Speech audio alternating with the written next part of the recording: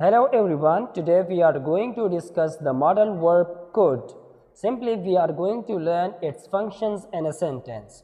Well, let's move on and discuss it in detail. It is used to show possibility. What does it mean?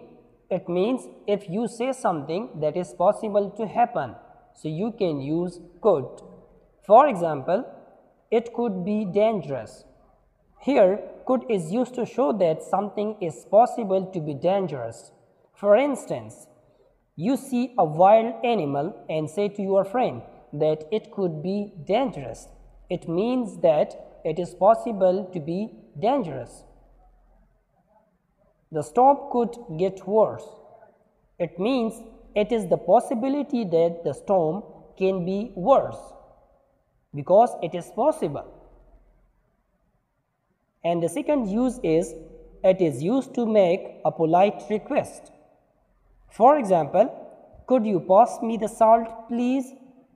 Here, could is not used for possibility, but here it is used for polite request. Simply, could is also used for polite request. For example, could I use your computer? Again, it is used for formal request. Simply, it is a formal way to ask someone to allow you to use his computer. Could is used for past ability. For example, I could run 10 miles in my 20s. Here, could is used for past ability. If in the age of 20 you were able to run 10 miles, then you can say I could run 10 miles in my 20s because it was your ability. And look at another example. She could paint before she started school. It means that painting was her ability before going to school. So could can also be used for past ability as you come to know about it.